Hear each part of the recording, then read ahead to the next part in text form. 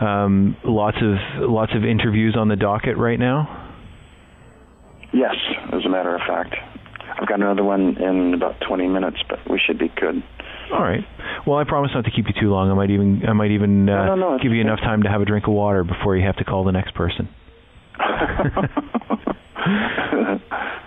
I guess one of the main things that we're talking to each other about today is the new DIO Live at Donington releases. Mm-hmm.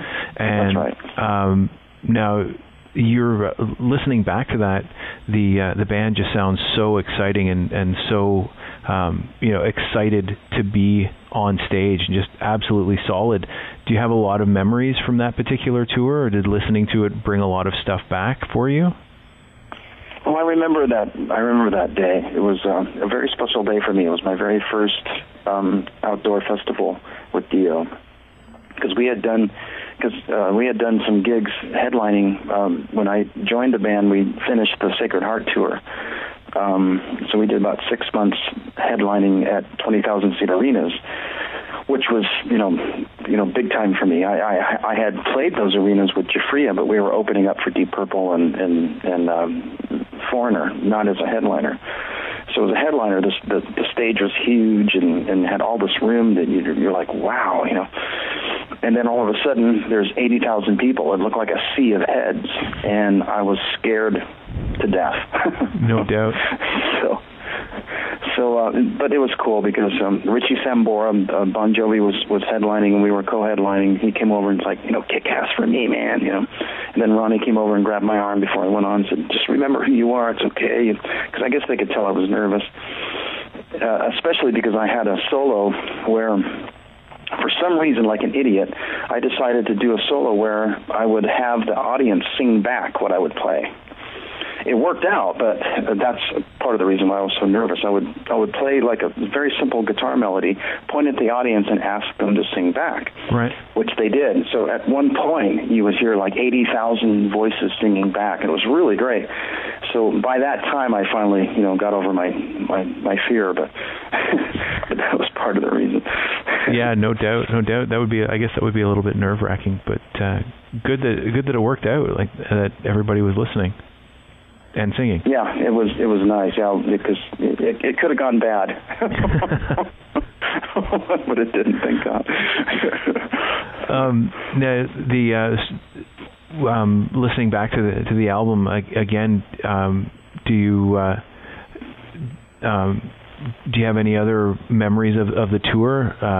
Like I read at one point there was a whole lot of equipment mishaps that happened right around that time as well. There was some.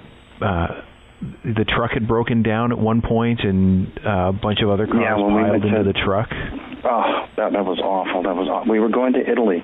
The strange thing is that I'm not very, I don't really believe in omens and stuff like that, but this must have been that. We were in the limo coming from Ronnie's house on the way to the airport to go to Italy to do that tour. And there was these crystal glasses that we were all having drinks from. We were, cheers, off we go. And all of a sudden, Ronnie's glass shattered out of the middle of nowhere and cut me, Vinny, and Claude. And I tell you this to tell you another thing, that when that truck had the accident in Italy on the way to the gig, the only people whose equipment were destroyed was the three of us who got cut by the shattered glass. Wow. That's very, crazy. very weird. Yeah. And I remember that they were telling us, because the time of day that it was really foggy, and there was a truck that had jackknifed across the freeway as well.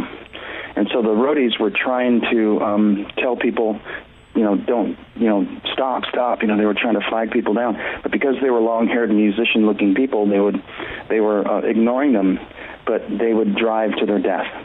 Oh, wow. Just drive right into the truck. And it was just horrible. It was horrible, yeah. That's awful. But that was one of the dark times, but there was lots of other times that were better. Oh, yeah, I'm sure. Any particularly maybe fonder memories that you might have of that tour, or even any of the others that you might want to share with us?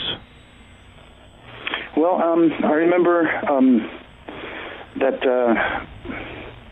it was my, like I said, it was my first full-length LP with Ronnie, and the thing that got me the most is, I was my father was a police officer, and my mother was a homemaker, so we had very limited funds, and I had no connections to the music industry, and I was actually living in a car that wasn't even mine on the street, so I was basically homeless because they hated the fact that I wanted to be a guitar player. Right. And then at that time, I was listening to Rainbow and Heaven and Hell, and because that's when that album came out with Ronnie. And he was and is my favorite singer at the time. So 5 years later, I was headlining Madison Square Garden with my favorite singer, playing music that we had written together side by side. And that was amazing because dreams come true, and it just was, I'll never forget that. That's fantastic. That's a very inspiring story for sure. And my dad, I remember I was in New York and I called him from the tour bus phone back when they had those big gigantic phones. Right.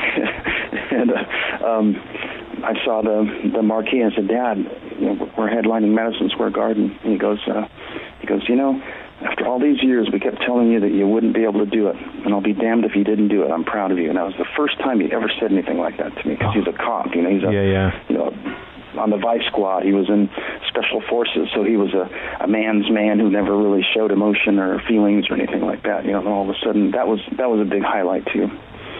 And then he saved Ronnie from getting busted backstage, because Ronnie smokes pot once in a while backstage. Right. And I grew up in San Diego, and we were headlining the San Diego Sports Arena.